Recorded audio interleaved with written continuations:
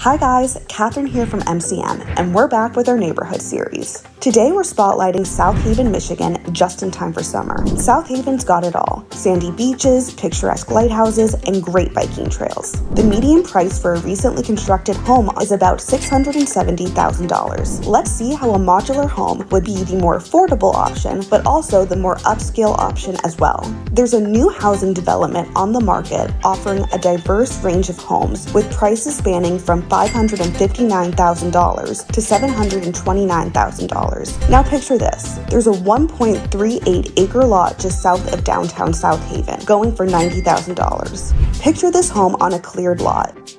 Next, let's add in a beautiful stone driveway, some landscaping to soften everything, and lastly, a cozy outdoor fire pit to entertain family and friends.